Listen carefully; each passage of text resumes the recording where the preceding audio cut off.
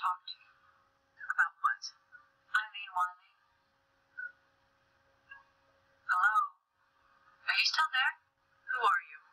My name is Robin Morales. I'm a producer for Case Unsolved, and I'm researching a story on the Stock Mansion. I was told that you were there the night Eileen Wiley lost her hand. Who told you that? Dr. Thrid. May I come in? Please.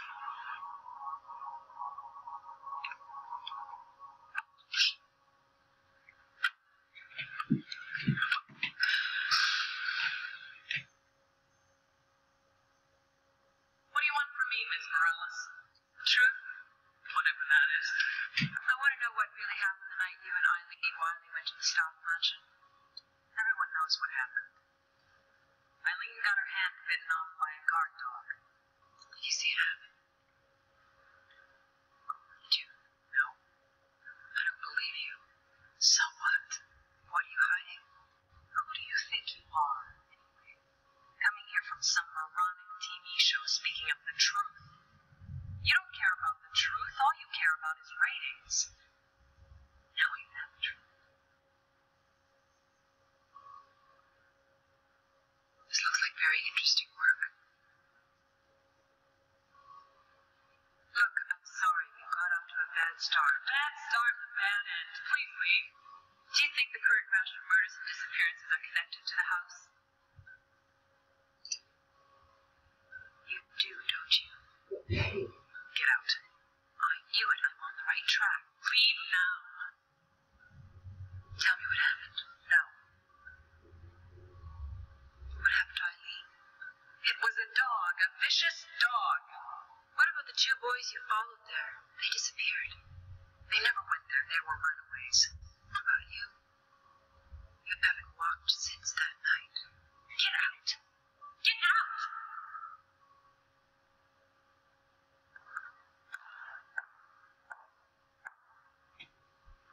It's been 20 years, Samantha. It's time you told the truth.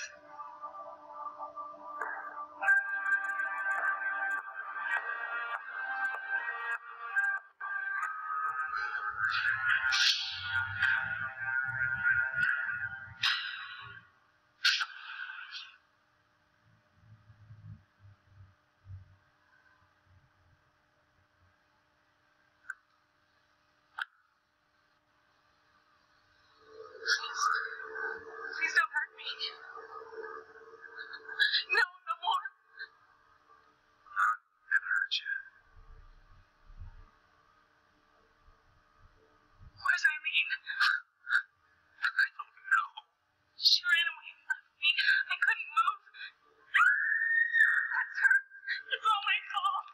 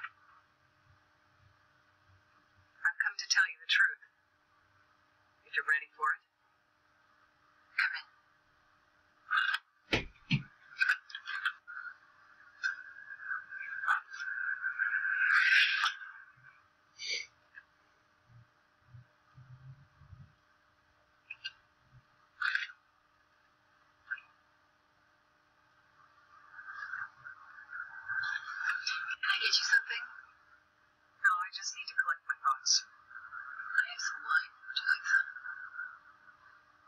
I think I would.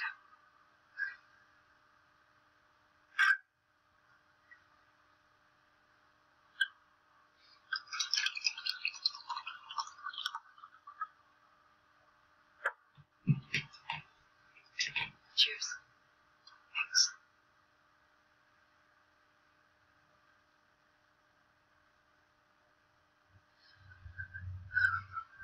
What happened? That terrible night 20 years ago. There isn't a day that goes by that my mind isn't haunted by the memory.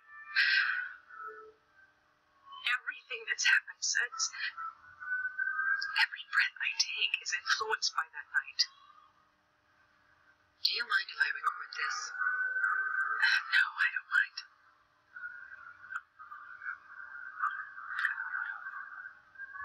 Please, continue. Eileen and I went to the house to find Peter and Charlie, the two boys that supposedly disappeared. They were going to break into the Stoff mansion, the so-called haunted house. I was a wild teenager. Eileen didn't want to go with me, but I talked her into it. She did everything I did. Oh, God. What happened to her? It was my fault. Do you want to stop? No. If I do, I don't know if I can start again.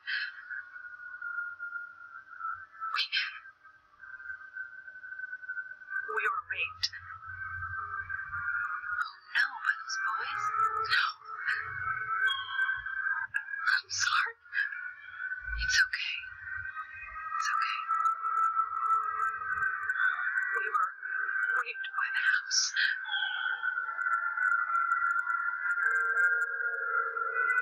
So now you think I'm totally out of my mind? No, Yes, you do. Here's this crazy lady raving about how she was raped by a house. I don't know what to think. Think what you want. But I'll tell you, that house is not what it appears to be. It's a living thing. It's a house, or it's Henry Stoff, or it's some ungodly creature. It's impossible to explain. And impossible to believe, but I know what happened to me. But how? I don't know how.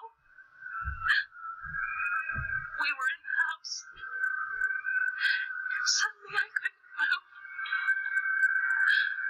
It was like some invisible thing were holding me. I couldn't see it, but I was in its grip. I could feel it all over me, touching me. I started screaming and Eileen got scared and ran.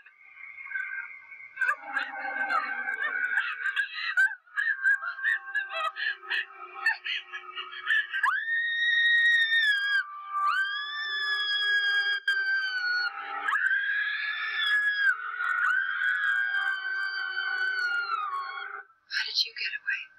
When it was finished with us, it just let us go. I got Eileen to Dr. Thornton. But the worst is yet to come. Whatever it was, that thing, I became pregnant. We both did. Oh my God. I decided to have an abortion, but Eileen was afraid to go through with it. It was a back alley thing. It's okay. You said enough. No, I have to finish this.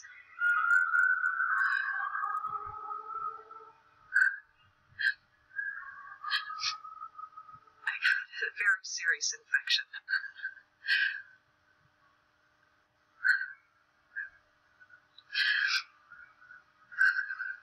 The result is what you see. I suffered irreparable nerve damage. I'm confined to a wheelchair. I can't imagine such horror. Eileen lives the real horror. She gave birth to Marie. I'd rather spend my life in a wheelchair than have a child like that.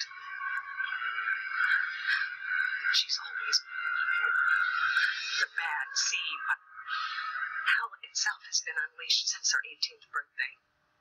She's behind the violent happenings in this valley.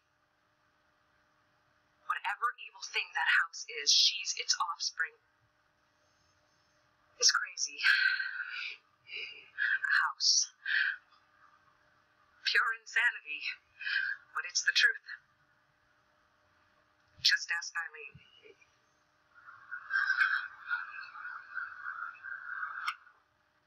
Man, stinks in here. Like that dead raccoon your father found in the basement. Say what?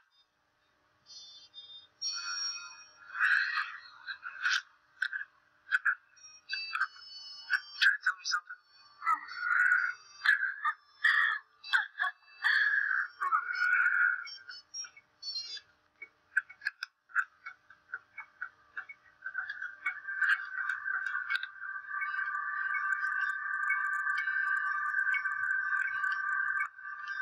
Robin?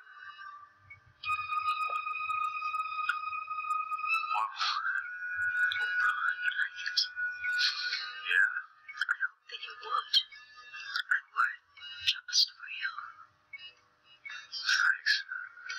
So, do you think you have a role for me in your new play? Am I right for the part? Geez, I don't know. I'd be very grateful. Very grateful. What's the matter? You don't like me? You don't want me in your play? Listen, it's not that I don't want you in my play. I know I'm right for the part. I could give you more. You just tell me where Robin is. Who's Robin? What do you want with her? What's wrong with me? Please, take me out of here. Please, take me with you. Before it's too late. You looking for food or information? I just spoke with Samantha Ford. So? She just told me the most unbelievable story. So don't believe it? Yeah, you have a cup of coffee. Sure. So what's this story about? Two girls and a house is not really a house at all. There's no dog. What else? These two girls got pregnant. One of them had an abortion which left her paralyzed. The other one had a daughter by the name of Marie, which, according to Samantha, is a worse fate than spending the rest of your life in a wheelchair. This house in the story is something that lives, something evil.